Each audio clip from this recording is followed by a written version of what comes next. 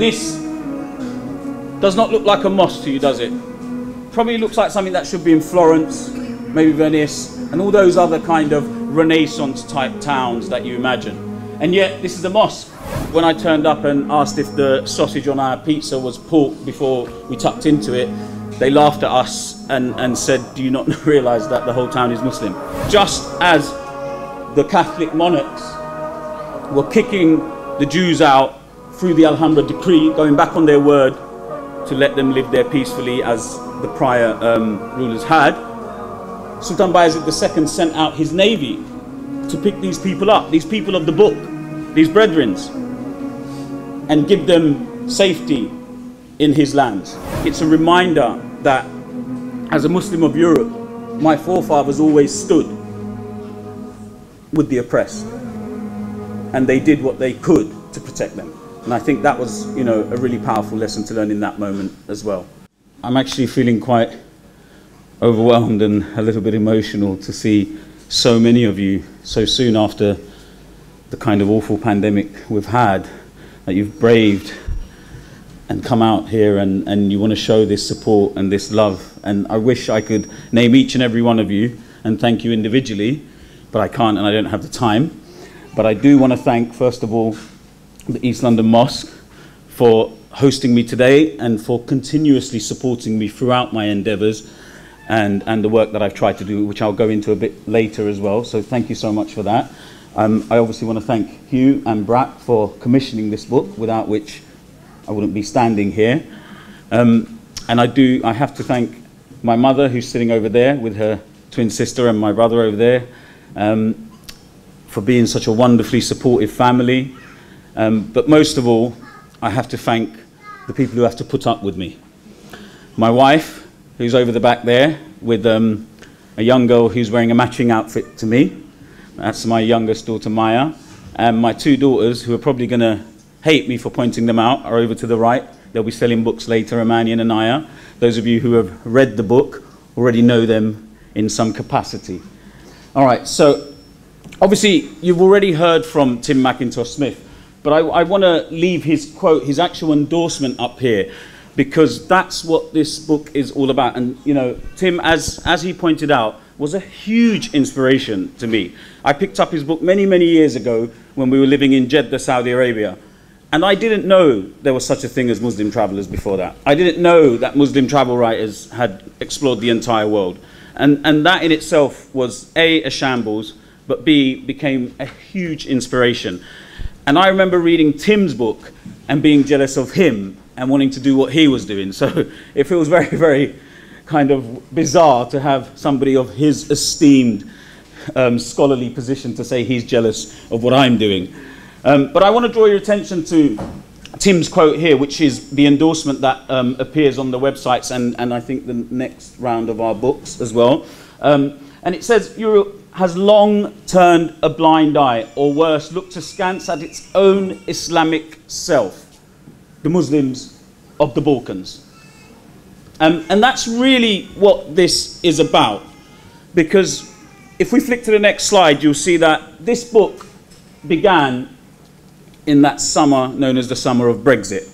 And I was standing, I think, in another room here somewhere, and I was introducing as many people as I could to the idea that there is an indigenous European Muslim identity. We had an exhibition. I can see many of the brothers who have returned and the sisters who have returned who were there. And of course the Grand Mufti of Lithuania was there. And this was the first time many people realized that this kind of presence, this living presence, because I'd explored the Islamic history of Europe for a very, very long time. You know, I don't want to use the word drag, but I certainly did at times drag my family around all over Europe, and often on my own, and sometimes with friends, to explore this history. And especially in Al-Andalus, which most of us are now very familiar with, which means some good work has been done. And I always thought that was going to be the book I was going to write.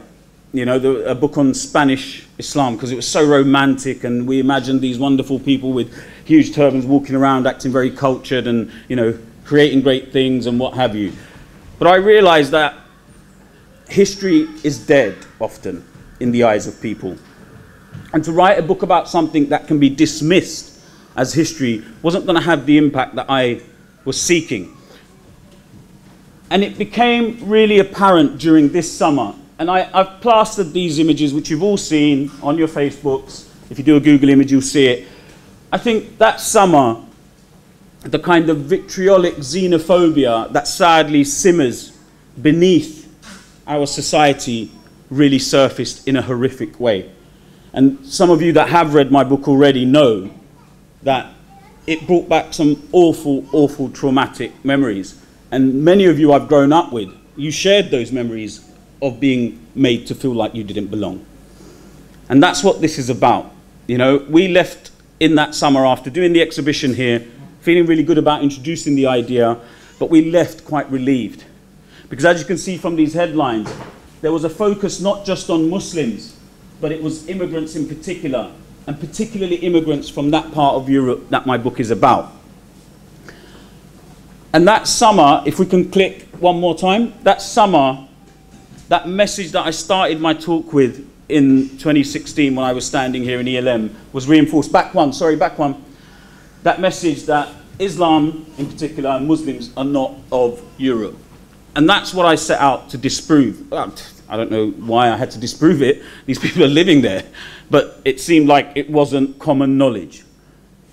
And so we went off on this journey. And what I'm going to do over the next couple of minutes, because I'm not going to do a reading or anything like that, I'm going to give you some of the glimpses of the heritage that I and my family came upon and made us feel like, you know, this was a journey that really anchored our identity, but not in a historical way, in a way that says to everybody, it's still there, it's living, it's never gone away. So the journey, you will see, I've titled it Muslim Europe, took us through 6 countries, 3 of which are the closest we might have to Muslim European countries, if we assess them by population. Bosnia and Herzegovina, Albania, and Kosovo are all Muslim majority. Now that in itself is a shock to a lot of people, that there are Muslim European countries. Now I'm not saying their constitution is Muslim, but nor is Bangladesh's. But I'm pretty sure most of us see Bangladesh as a Muslim country because of the sheer weight of the Muslim population. So we wanted to go through those 3 countries in particular. Our journey started and finished in Sarajevo, up there in the top. This map is over there for anyone that wants to have a look later. And then what we did was, my wife and I deliberately planned to go through those areas in other countries like Serbia, Montenegro, and North Macedonia, where we knew that there were still large numbers of Muslims living, or there was really deep Islamic heritage still apparent. Because as anybody who's read the introduction knows, a lot of that has been wiped away. It was a systematic effort to wipe away that heritage, an effort that we later saw was then imposed on the people, something we've recently, we hold an event here every year to remember. And here you can see the different places we went through, stuck narrowly to the 3 countries that are Muslim majority. One, because it was practical. You know, you can only take your kids so many miles up a road to see a mosque before they get fed up. So I had to stick to something that also allowed them to find beaches, lakes, waterfalls, and all the stuff I didn't write about in the book. It was very much a, you know, a holiday, and believe me, it certainly wasn't like a history field trip or something like that, because if it had been that, they'd never go away with me again. Okay, so that's the essence of the route. I'm now going to give you a few glimpses. So if we go to the first slide, Mostar Bridge, we'll go straight in with the hard and heavy stuff, because this talk was originally going to be squeezed in between Srebrenica Memorial Day and Eid, but of course Boris had something to say about that. So this bridge, most of you know it by now, because it gets plastered all over you know, Muslim websites, Facebook, and even conventional travel sites. But what a lot of people don't know until they get there is that's not the original.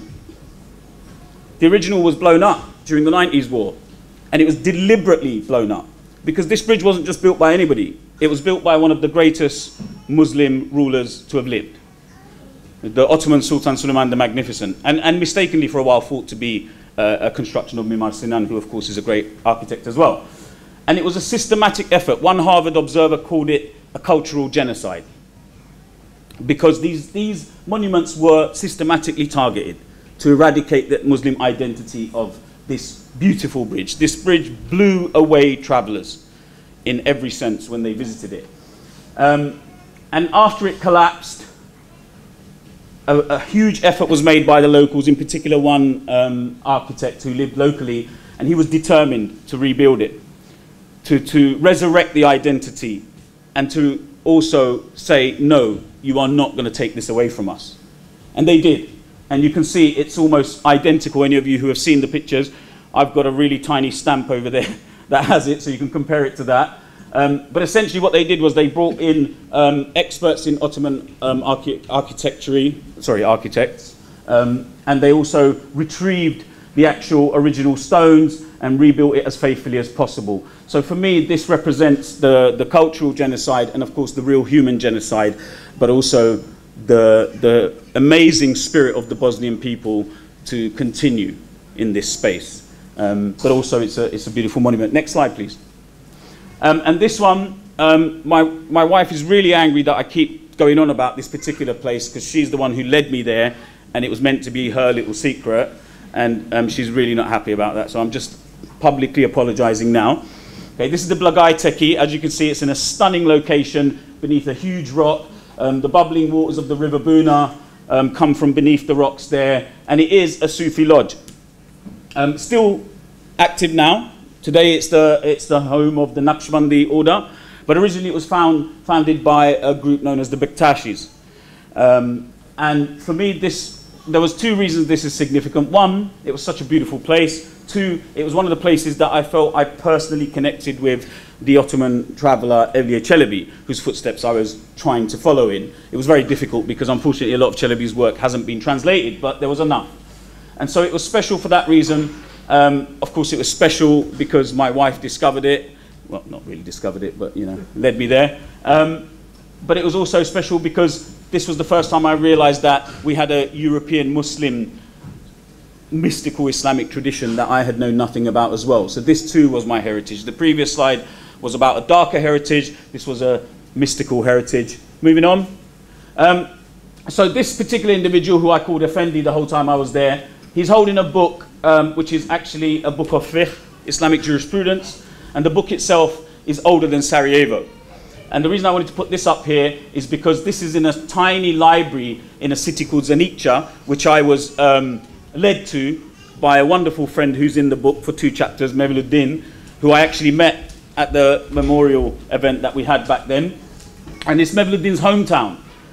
And I went there and I thought, you know, he's just going to show me these kind of very minor little places, possibly of interest or not, because that's how little we know about it. And he leads me to this library, and this is just one of several books that this gentleman pulled out to highlight what lies in store there. And I imagine if this was a book in a country like the UK or whatever, it'd find its way to somewhere like the British Museum. But we have a long way to go on that front. When I say we, I mean us as Muslims of Europe. Next slide. And so this is the tomb of Sultan Murad I. And the reason he's there, you can flick to the next one as well, because it's the same. Yeah. And that's his actual sarcophagus, I guess. And that's his tugra, his insignia at the back. And so this was an interesting place for 2 reasons. One, it was in Kosovo, and anyone that knows the history of Kosovo knows how difficult it is to get in and out of that country, not because Kosovans are difficult, but because certain countries around them make it difficult. And so I nearly didn't make it to this place. And again, you know, having a brave family around me helped. And in the end, we decided to day trip, and we had to go in from Serbia, and we had to come back to Serbia, because had we left through any other country into North Macedonia, which is what we wanted to do, we would have left Serbia illegally and basically become what are they called when you're on the run? Refugees? No, not refugees, the other ones. When you're fugitive. Yeah, we would have become Serbian fugitives. But the reason he is so significant, and I had to make an effort to get there, is because Sultan Murad was the one who led the Ottomans into Europe proper. So it was after a war on this actual space, which was known as the Plain of Kosovo, or the Kosovan Plain, that Sultan Murad, alongside other non-Muslims, fought against the kind of waning Byzantine remnants. They won, and the Ottomans arrived, and then Islam arrives in this part of Europe. And that's why it was significant for me, because I think I call him the grandfather of Muslim Europe, because it's through him we have a living Muslim legacy still. Because just as he was coming in, of course, you know what was happening in Spain.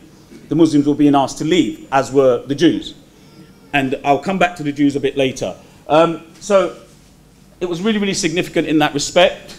And it's obviously a very, very important monument and remains a site of pilgrimage for many people to this day. So this is the clock tower in Skopje, and I put this up here because it made me sad.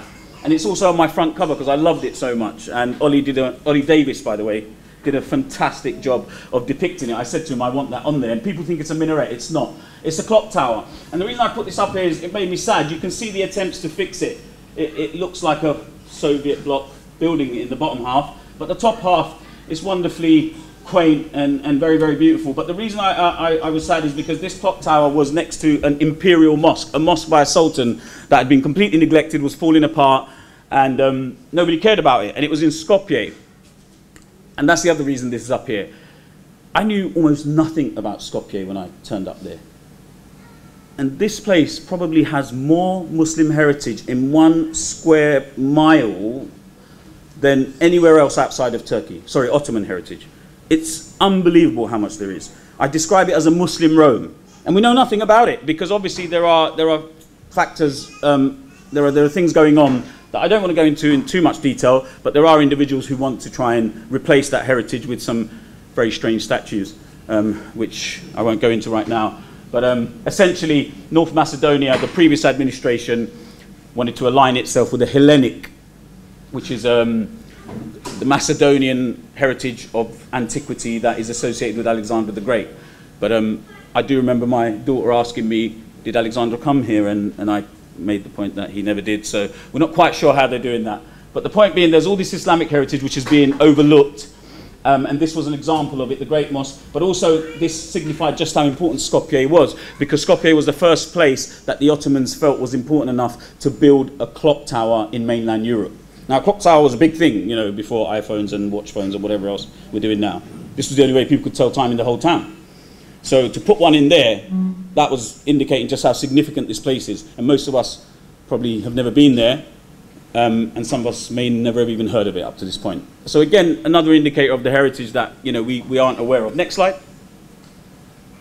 And another one that blew me away. So this is actually in Albania. And I'm going to talk a little bit about Albania because Albania gets a lot of stick. And we needed to make it into Albania because I'm susceptible to that. We're all susceptible to it. We all buy into the popular imagination of a place or a people if it's not us. If it's us, we challenge it. But if it's not us, we tend to buy into it regardless. And so even I was very, very nervous. And again, anyone who's read the first few chapters in Albania can see that I get nervous about stuff. As a seasoned traveller, normally I'd just brush off as insignificant and just the trials and tribulations of being on the road. But eventually I realised that this has come from a deeper, darker place. And that place is the historical way in which writers of the English language in particular have portrayed this part of Europe as the other. And for me, it's the reason why it's still identified as Eastern Europe. It's not quite Europe when it needs a qualifier. And I think this has played a massive role in alienating the indigenous Muslim heritage of Europe. By othering that place, you are also saying that it's not really us.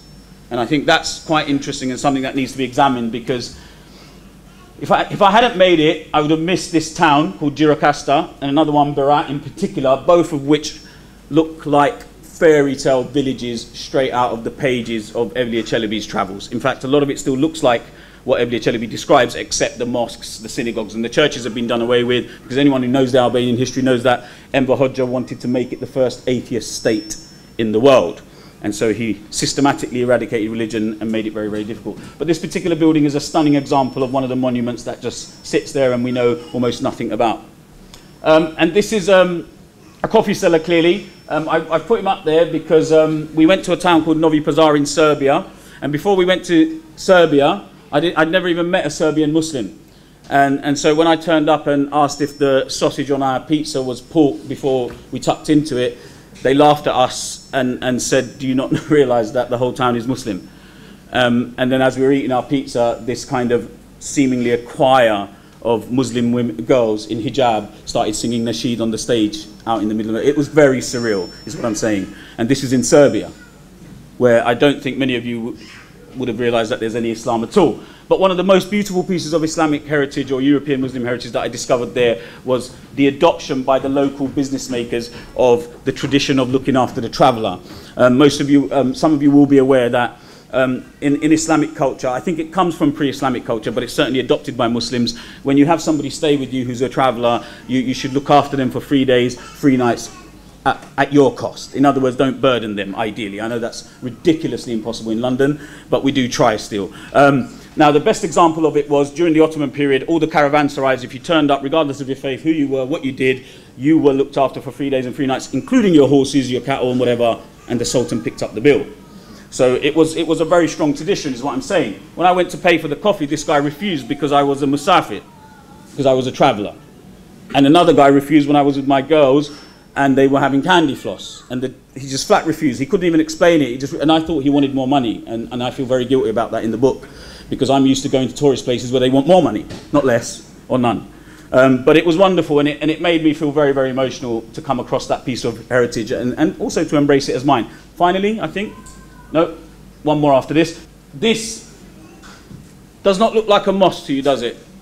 Probably looks like something that should be in Florence, maybe Venice, and all those other kind of Renaissance type towns that you imagine. And yet this is a mosque.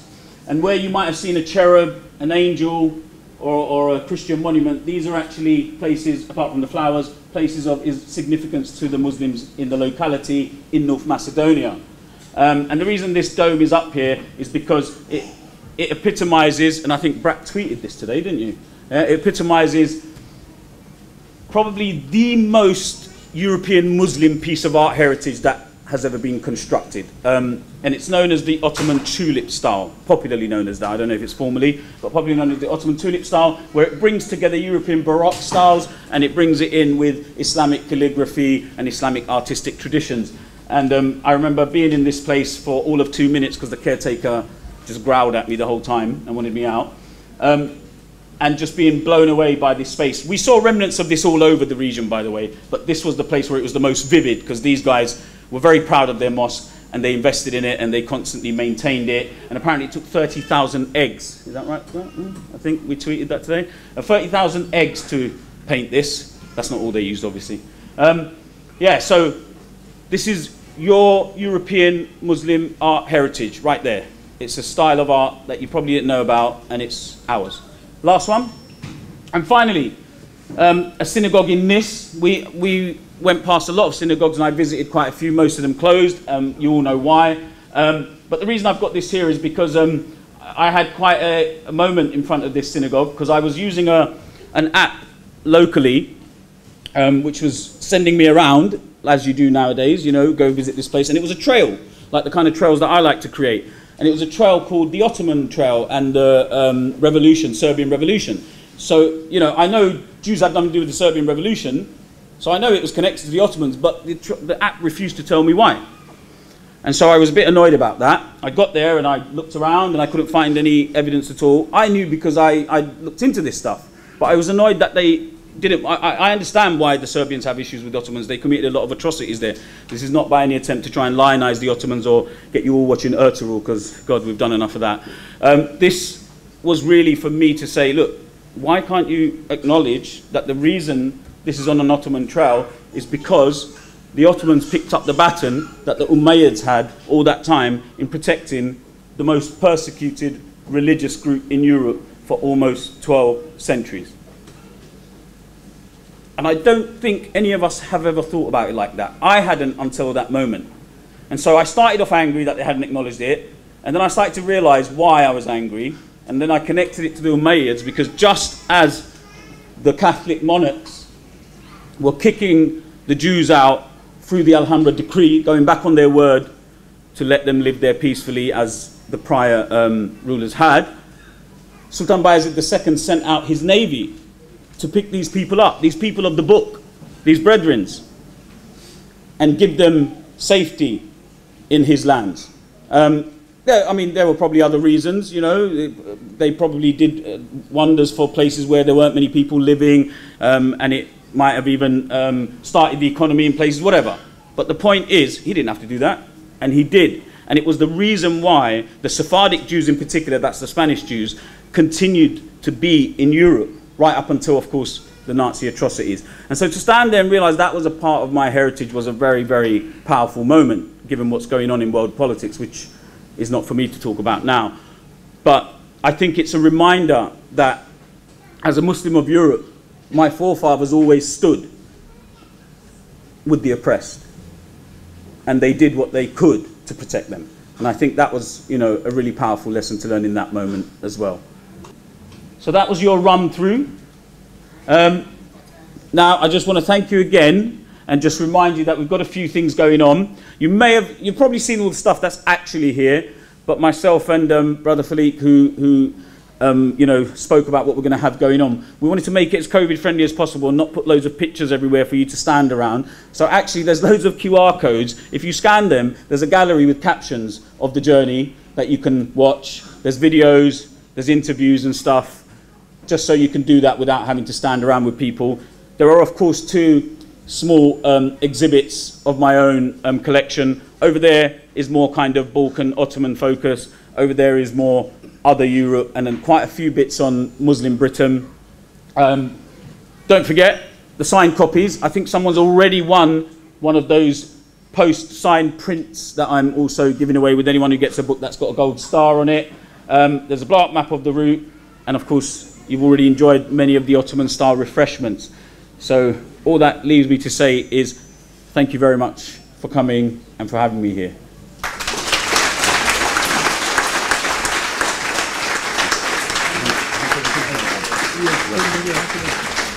Thank you, Brother Tharik, for your very beautiful, charismatic, informative presentation. A lot of things I've learned tonight, and I'm sure if we read the book, inshallah, we'll be learning much, much more about our Muslim European heritage.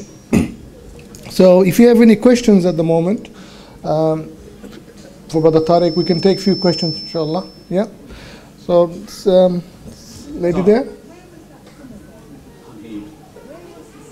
So it was in a town called Nis in Serbia, which I didn't want to take up too much time, and you know nobody'd read the book then. Nis is a town that was interesting because when Evliya Çelebi went there, there was a picture in a book called the Leiden Pilgrim's Book, which shows it almost like a bed of needles, like the ones you see in those stereotypical places apparently Indian fakirs once used to sleep on. It looked like that. It was full of minarets, and today Nis has 1 mosque that's been converted into a gallery, and no other mosque that really function. Well, there's one other mosque, but we're not sure if it works, and it has 1% Muslim population. So it just shows how in different parts the ethnic cleansing took place in quite a dark and dramatic way. Yes, After Bey. Yeah, so obviously there is also quite a Ottoman heritage in that region of the world, and for our trip we only popped over to Dubrovnik, because we didn't go to Croatia on this trip. We actually did it many, many years ago. But back then I wasn't really as focused on Islamic heritage. But the short answer is there's Islamic heritage in all that part. But to discover it, you will have to go back to look at it through lens other than historic, white, middle-class, middle-aged writers. So this is why Evliya Çelebi was so important to me, because without his eyes on certain places, I couldn't have told you how Islamic it was. I could only see what was there, but it was eradicated in such a way that it was impossible to make that. And Evliya Çelebi, by the way, the 17th century Ottoman traveller, was travelling just after the reign of Sultan Süleyman the Magnificent, so it was the most expansive the Ottoman Empire ever was, and it was at the height of its cultural and artistic zenith. So that's why it was the most Muslim that region was going to be. Huge congratulations, Tharik, for writing this amazing book. I don't normally finish a book within 2 or 3 sittings. I did in this case. Wow. I thoroughly enjoyed it. I think it's a much needed book for Muslims in Europe and also for non-Muslims in Europe. Yes, yes.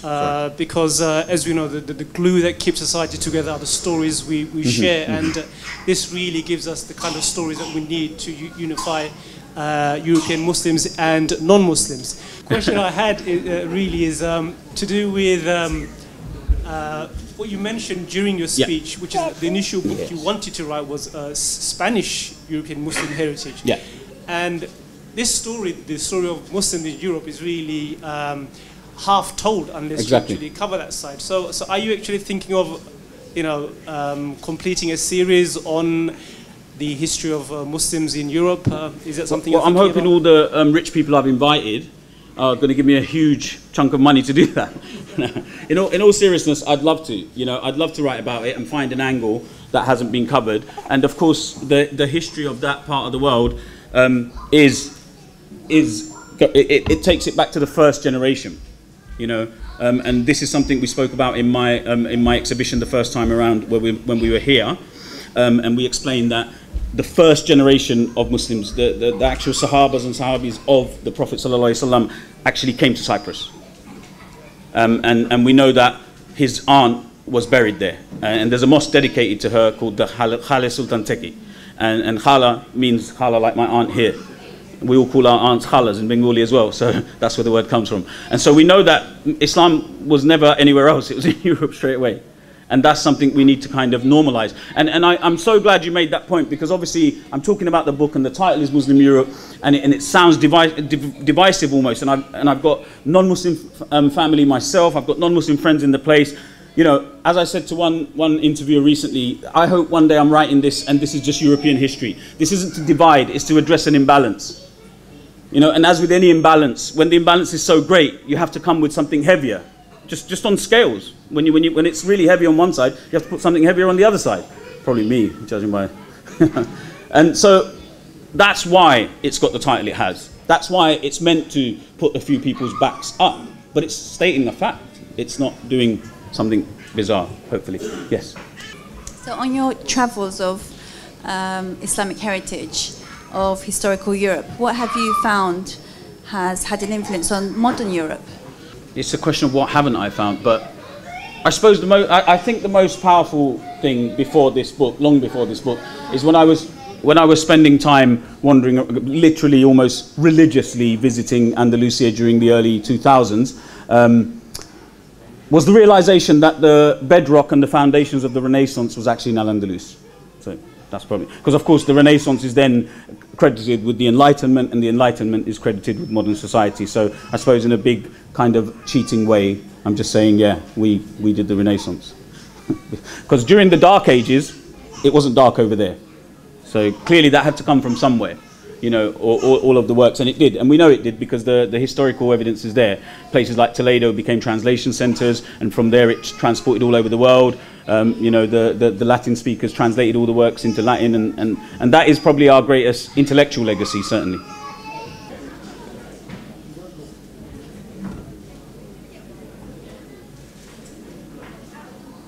Brother Abdullah Falik is actually the main architect behind this event. He did most of the work in the background to make this event successful, alhamdulillah. He's a member of Islamic Mosque, and he helps us to organize this kind of events throughout the year. Yeah, so this is someone I've known since I was literally a baby, almost. And he has unwaveringly supported me and always shared my vision. And if he hasn't believed in it, he's certainly backed it. So I just wanted to present this.